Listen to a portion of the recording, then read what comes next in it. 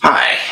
You may have seen this pop up on your local social media feed, wherever you get it. This controversy, if you will, with Justin Alexander, who I had here on for an interview not that long ago, and his renaming of the term Jaquaysing, or as he had spelt it earlier, Jaquaying, to Xandering. There's a blog post, I'll link to it, that goes through at least one version of events. You can read Justin's responses in Twitter, and I think he has at least one blog post on his website about it. I'm just disappointed. I'm disappointed in what was done in the renaming.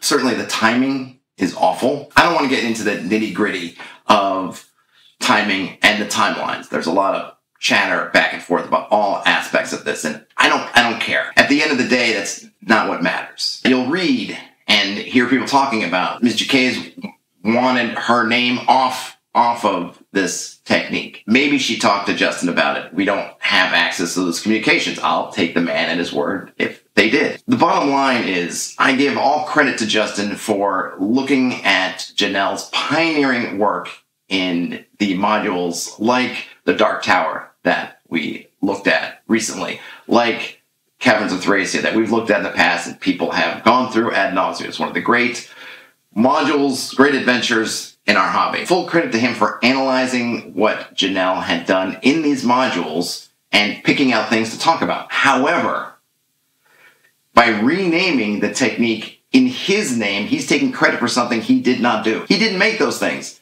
Those were not his achievements. Those were not his innovations. I don't know what other way to put it, and it doesn't matter whether she said, take my name off, please. It doesn't matter what the timing was. Bottom line, it's wrong. And it's misinformation. I don't care that, oh, well, I renamed it after myself, but somewhere in the body you'll see where I give her credit for this, that, and the other. You're naming it after yourself for something you did not do. All credit to you for discovering it. And I think in terms of, payment for that, I think that's what helped bring his blog to many people's attention, was this really thoughtful analysis. If I go and I study film and I look at a bunch of Martin Scorsese pictures and I glean some interesting things that he had done in those pictures that maybe other folks hadn't noticed, and I put it together, it doesn't become the Todd technique. I didn't do it, or I wrote about it, great. I analyze it, great. It's still a Scorsese technique. Now, maybe I don't want to name it after Martin Scorsese. Or Martin Scorsese sends me an angry email saying, take my name off your garbage theory. Fine, maybe I'll pick something else. Maybe it's something in films he did about New York, so I'll call it the New York thing. Or I'll name it after the movie that's most well known for. Maybe it's something from Goodfellas. I'll call it the Goodfella thing. What I don't do is pretend or label it as if I did it, because I didn't do it. When Justin did this originally on his blog, he did it the right way.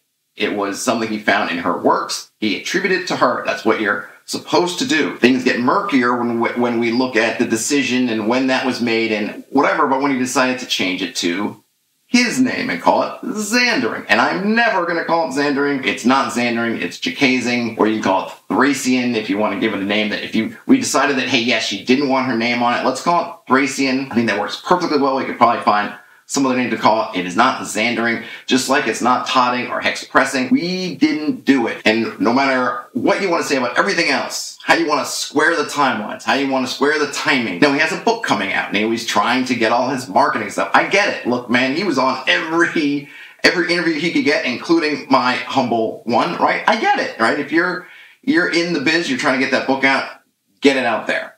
But there's a line, and taking somebody else's work and renaming it as your work is crossing that line. And the timing, of course, is awful. You can take away all the stuff that's talking about, well, when and why. You can't get over the actual action. This is just wrong. I didn't think I could just stand by. Justin, I know you got a lot of good, great ideas out there and stuff that you've written about in your book. Take one of those, right? The 3-clue rule, some of these other things that you talked about that you brought to the mainstream. It's not like he invented the rules of 3, whatever, but he put it in a sense, in a role-playing game sense. Take one of those and call it Xandering. But you're taking away someone else's legacy and trying to appropriate it as your own.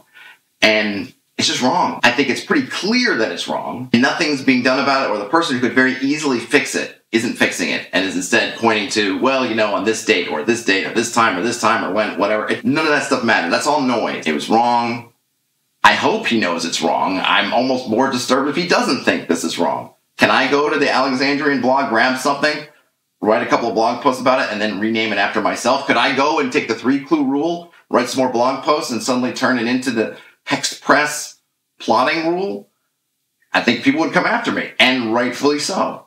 It's wrong. But it's happening, or it's happened, and folks are talking about it. I wanted to weigh in simply because I feel like having had him on the channel, it's just disappointing. I hope just people just do better, right? Make your own stuff, put your name on that.